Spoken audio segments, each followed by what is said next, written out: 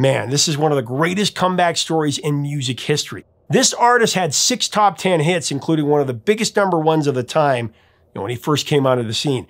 And then literally overnight, he became a has-been. This huge band came out and wiped his style from the musical hemisphere.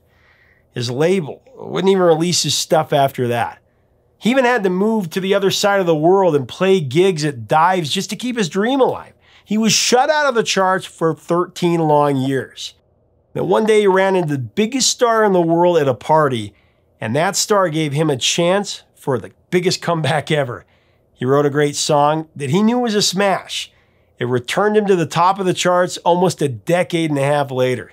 The Hall of Fame artist gives us the story directly, coming up next on Professor of Rock. Hey music junkies, Professor of Rock, always here to celebrate the greatest artists and the greatest songs of all time. If you've ever listened to an album from front to back to front, all the way through in one sitting, you're gonna dig this channel. That's what we used to do back in the day, right? This is the one-stop nostalgia shop. Make sure to subscribe below so you never miss an interview. We also have a Patreon with extra content for insiders. Your help there, it keeps it a daily channel, helps us get more interviews, all that good stuff. You can also become an honorary producer with even more content. So it's time for another edition of our series, The New Standards. This is a show that takes an in-depth look into songs that just transcend genre and decade and fads. They're songs that are monumental touchstones in our culture and society. We listen to them every day. Previous episodes, we've covered Cats in the Cradle by Harry Chapin, Dreams by Fleetwood Mac, and also Hotel California by Eagles. That I don't know when we'll get together then, son.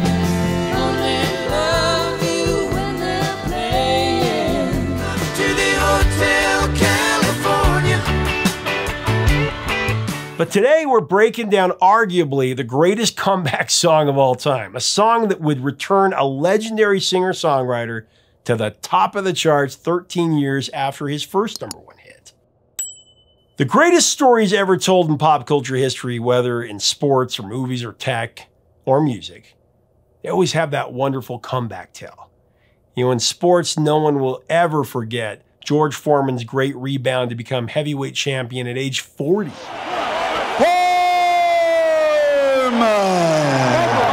Or when Marlon Brando shook off some box office duds and hit back with his performance in The Godfather, won an Oscar.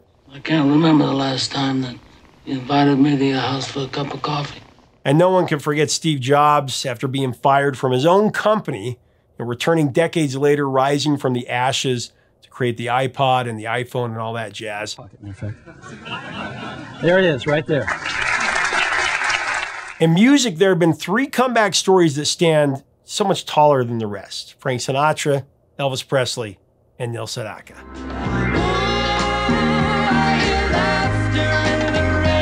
Neil may be the greatest story of them all for the sheer fact that he labored for over a decade, moving past the musical changes that started with the Beatles coming to America, and the psychedelia, folk rock, and beyond. Hard rock, heavy metal. Because of his remarkable perseverance, his absolute commitment, his undying passion, his unparalleled tenacity, and his immense faith he had in his own music, he outlived all those musical trends when after 13 years of being shut out of the charts, he went to #1 in 1975 with Laughter in the Rain.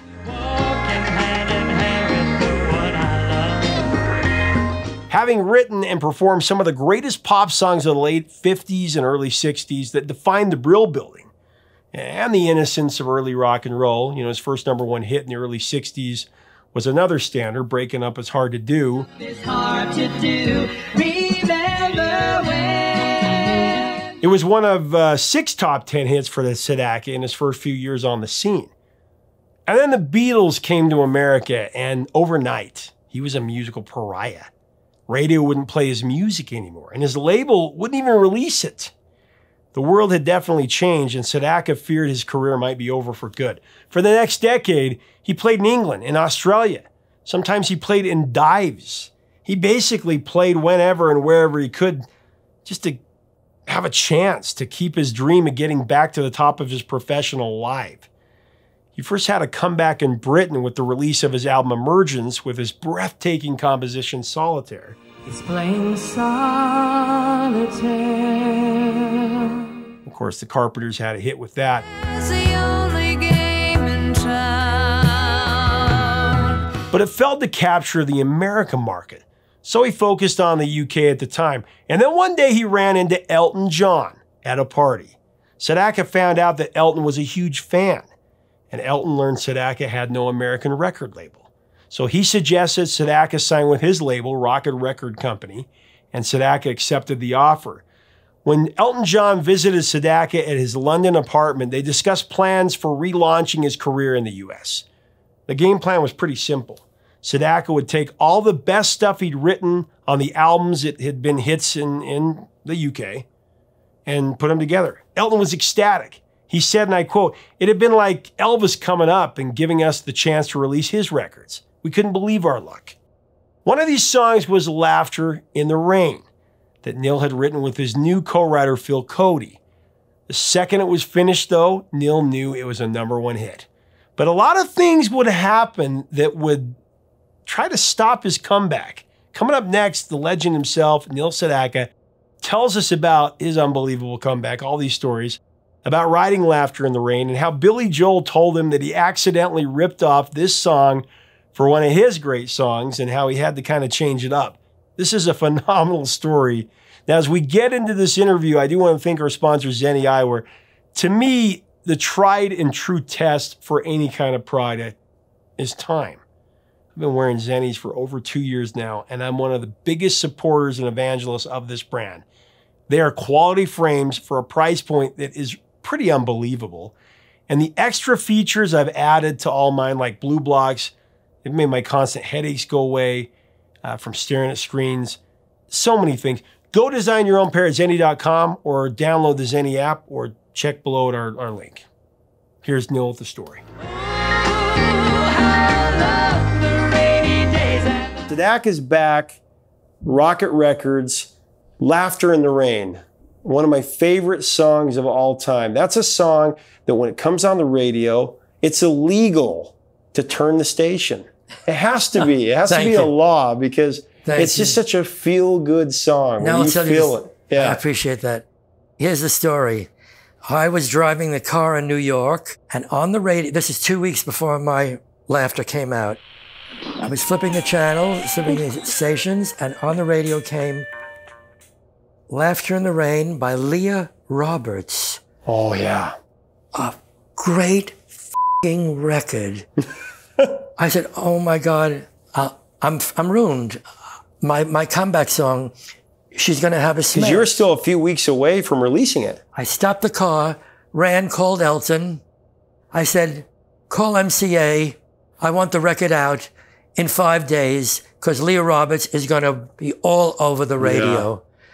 Yeah. And he did it. He put it out in a few days, rushed it before it was supposed to really be released. And no one ever heard of Leah Roberts. And I felt bad because she had a great record. R&B. It was kind of an R&B twist to it. I think she was on the chart with it, yeah. Yeah, I think it went to the top 100, the upper reaches of the top 100. But story about how you wrote that, though, because Phil Cody, he wasn't feeling it, is what I read. He had to go and take a walk and tell me about started in the middle. Ooh, da, da, da, da, da, da. That was how I started writing the tune. Why? Because there was an Elton John record that went, you're in the key of F, and I wanted to go to a B flat minor 7 chord to A flat. Mm-hmm. And I'll think of the song of Elton John, Yellow Brick Road, and there was one chord that he went to,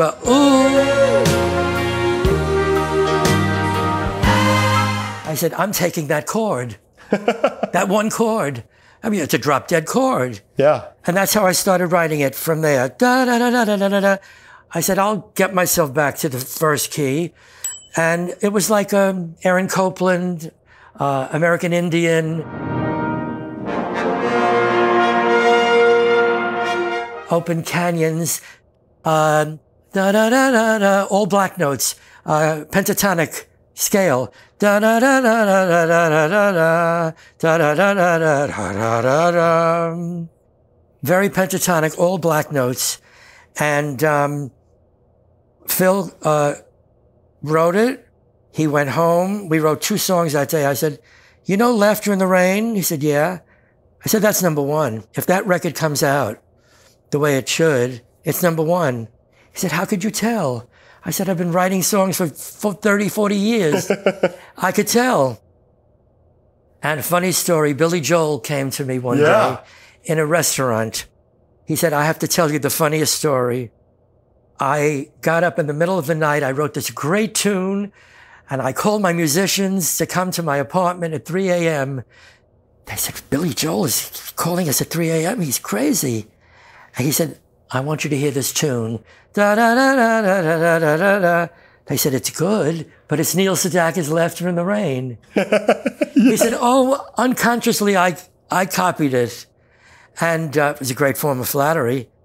And then he had Mrs. O'Leary's grocery store, da-na-na-na, for a penny. And then he had to change it to Mrs. O'Leary's grocery store. Moving out. Na-na-na-na, moving out. Someday, Mama Leone left a note on the door. Wow. It's the I greatest love that form of story. flattery. Billy Joel is one of my favorite of all time. That's, Oh my God. It's incredible. What's cool about it is, though, Phil Cody, I read kind of his version of the story. You were starting out, and you kind of started out in the middle, and he just was kind of, it was a hot day. He had to drive. He wasn't feeling it. So he went and took a walk on like this old golf course and smoked a little bit and just saw deer on the fairway. And then he came back and wrote the lyrics in like 5 minutes. And it wasn't even raining. Yeah. It wasn't even raining. We lived upstate New York, and it was a beautiful area, private area. Mary Rogers Gettle lived there, and Helen Hayes, and Wow. But anyway, yeah, he came back with that lyric, and He's kind of thinking of his girlfriend, the girlfriend that he had at the time. And it's just this, the chorus, when you get to the chorus, I mean, it just, goosebumps song, right? the painted picture of being soaked with no umbrella, and they were holding each other, and they had to run under a tree. Under a tree, I turned to her and And your vocal is so amazing. I love it. It's And just, then I remember one of the Fifth Dimension said, I heard it on the radio. The girl who sings Laughter in the Rain is fabulous. I said, that's not a girl, that's me. That's my success. yeah. Well, also, he said that you had doubled the line on, I think. I feel the warmth of her hand in mine. Da-da-da-da-da-da, so fine. Yeah. Ooh. He said, no, just, I feel the warmth of her hand in mine. Then go to that drop dead. He took me out of it, yeah. And he said that that meant so much to him that he had suggested something and you took it and then that you said, yeah, that made the song better. There was a tribute to me a few years ago, and he got up and said, I had the greatest teacher in the world. I sat next to Neil Sedaka's right hand as we were writing. I was on a chair, and I watched how he wrote. He said it was the greatest education he ever had. Wow. Which was beautiful. Yeah. And I have to thank him for some gorgeous lyrics. Yeah. On the arrangement, Artie Butler. Oh my God. I mean, this is a man who arranged What a Wonderful World, Louis Armstrong, and so many other great songs. What a wonderful world. He said the secret was don't get in the way of the vocalist. Yep.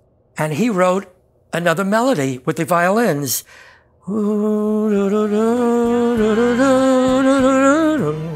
That was the melody line of Ooh, I Hear Laughter in the Rain. He's a genius, Artie Butler. No vocal overdubs, too. You just did it straight up. There was no vocal overdubs. I read that.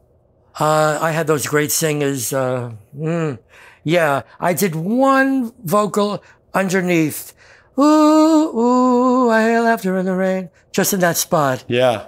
Yeah. Well, when you told the story about Leah Roberts and how you heard it on there, it was interesting about that is when I was talking to Barry Mann and Cynthia Weil, that happened to Barry Mann. He had We Gotta Get Out of This Place, and that was going to be his first hit, and the Animals beat him to the punch.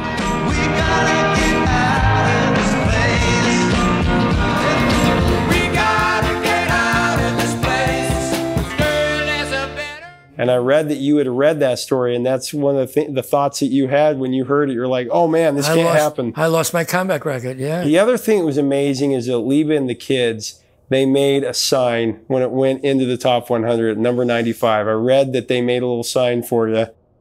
And that's so special. My wife put a sign on the door after being off the charts for 11, 12 years. Congratulations, Laughter hit number 96 on Billboard.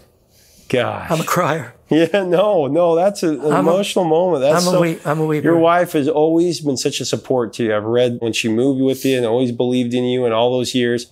She gets the award. Yeah. She gets the award for staying with me all these years. Yeah, because I'm a crazy artist. Your kids have always supported you. And it's what was so great about that is when you heard Casey Kasem say it went to number 1, that was another, just took 16 weeks and 12 years. He hasn't been on the Hot 100 now for 9 years. We were at the Beverly Hills Hotel, and we heard Casey Kasem, the new number 1 by Neil Sedaka. So it's no small thing when his comeback record hits number 1. And we danced to it and cried. Written and recorded by Neil Sedaka. And then I sang at the Troubadour. Which was a huge deal in that year. 3 nights at the Troubadour. And there were a lot of people there, too. James Taylor.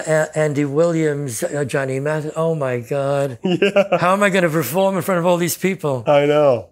Wow. David Foster played the piano. Yeah, David Foster. And he was so influenced by that, too. That's one of his favorite songs is what I've read. But also covers. The covers. Donny Osmond, of course, covered The Weather Girls.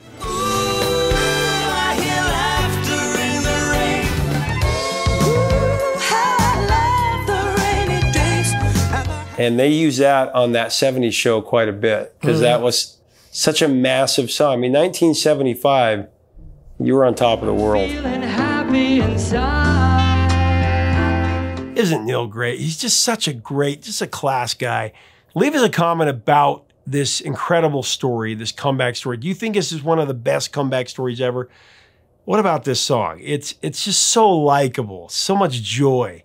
What are your memories of the song? What are your thoughts? Let's have a good discussion below. If you like our content, we do invite you to subscribe to be a full-time part of this channel. We'd love to have you. Until next time, 3 chords down the truth, my friends.